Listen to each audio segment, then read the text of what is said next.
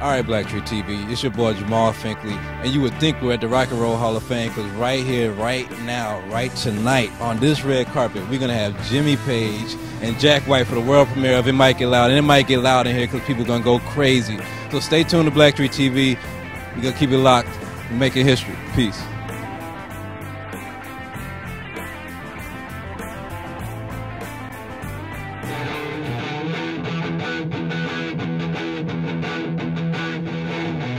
I had this record at home of a guitar that had a lot of sustain on it, and I got him to come round and have a listen to it. I said, "Can you get that?" And he went away and came back with this phenomenal thing, a distortion pedal, which overloads the signal, overdrive the sound, and make it sound pretty rude.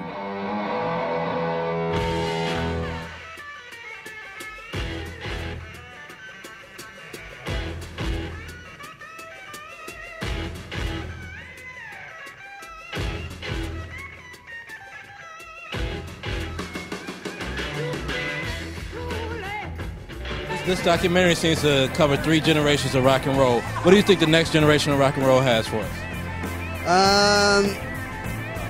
What do I think it's going to have for us? I think it's going to have the same commitment, the same urgency, and you know, attitude that it's had all the way through, right from the 50s when they kicked it off.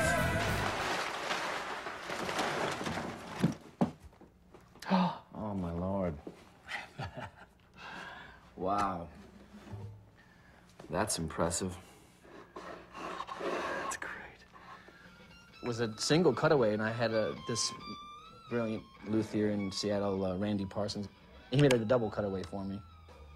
And then I said, well, listen, I have an idea. Can you put a green bullet harmonica mic on the guitar so I can just take it out and right there?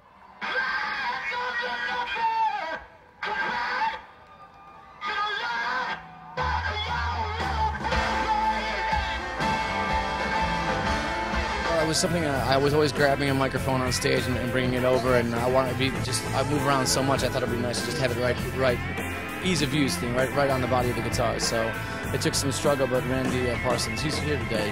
The luthier built his guitars for me. He put it together. It's incredible. We got it out of an old vacuum cleaner, retractor cord, retractor cord out of a vacuum cleaner. So.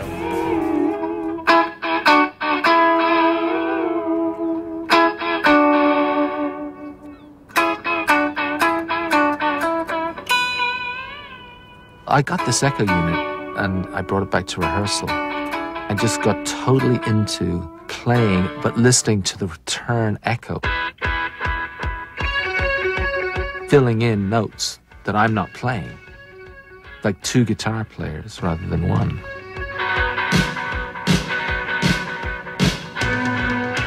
The exact same thing, but it's just a little bit off to one side. I could see ways to use it that had never been used. Suddenly, everything changed. I'm a fan of music, so this movie just sounded like something I'd love, and it was better than I ever thought it would be. It's unbelievable. Brilliant film. What's your feelings on Jimmy Page and Jack White? How have they influenced your life in general? Well, it's sort of like oxygen, you know what I mean? Like when you're a kid, you grow up, you have that kind of music, it just sort of becomes part of who you are. I can't imagine not having it. It's like the only thing I know is that music, in my life, like kind of all of us. So it's just, it's an amazing thing to watch the process. Thank you.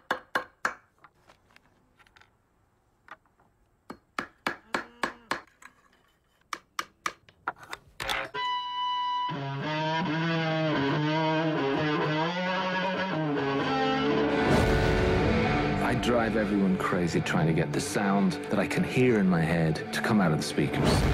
It's my voice. That is my voice. We're going there to have a chat, but it just so happens that the instruments are there as well, so who knows?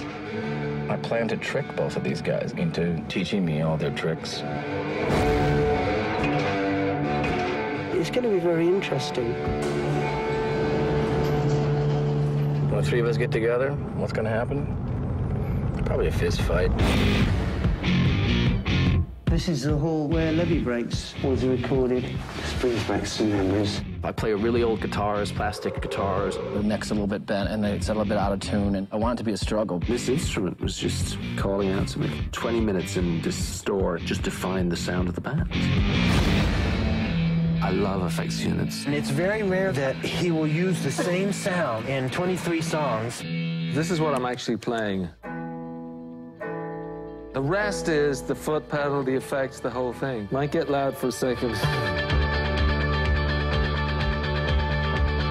We're all attempting to share something with another human being. Every night that we went on stage, it was living, totally living. Total commitment, getting across what you wanted to say. But it just comes from the creative spark, really. That family of storytellers, you're supposed to join the family, become part of it. That's why I took up the guitar in the first place. Nice.